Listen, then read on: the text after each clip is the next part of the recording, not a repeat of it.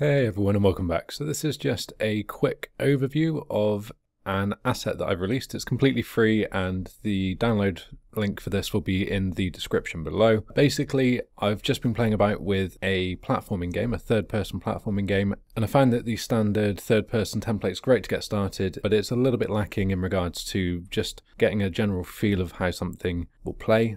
The mechanics are a little bit floaty because it's using the standard gravity. The animations are useful to get started with, but again there's a few where like the looping full animation really makes it hard to gauge how air movement's going to work and things like that. So what I've done is I've come up with this. It's a simple remake of the Couch Night demo, which is completely free on the Learn tab. That was really bloated and had a lot of VR and multiplayer stuff in it, so it's not going to be a great learning resource for a lot of beginners, and it's definitely got a lot of stuff in there which wasn't going to be very helpful for a platformer. So I've come along, removed all of that and stripped out all of the things that weren't needed. And then what I've been left with is this, and I'm just going to share this and provide this for anyone to download and use as a template for your potential third-person projects that you might want to start. And hopefully that'll just help people get started with newer projects. And also you can come in, you can look at some of the blueprints, you can see how I've done things, you can see how I've set the gravity and the double jumps and things using the Unreal double jump system inside of the character component. So all of that's going to be working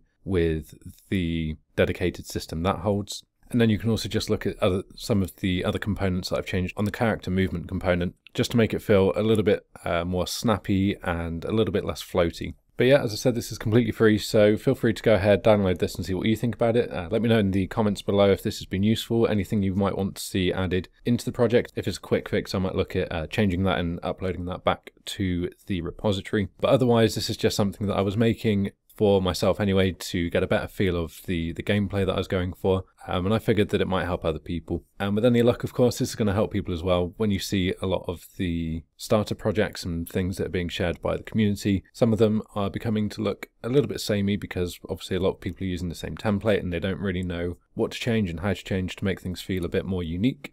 Like I mentioned, what I've got in here, I've got the changes to the speed, the velocity, the jump height, the double jump. I've got some squashing animation, so kind of got that game feel squash. Also added some post-process to the scene so that we've got some bloom and vignette and stuff, so we've got a slightly different visual feel to this. So hopefully this is going to be a good learning resource just to kind of pull this apart and see what I've changed to make things feel and look how they look. So I'll leave this here though. As always, if this has been useful, you find this interesting, then please do leave a like and share the video around. That really helps. To be kept up to date with the latest content coming from the channel, don't forget to hit the subscribe button. And as ever, thanks for watching, and I will see you all next time.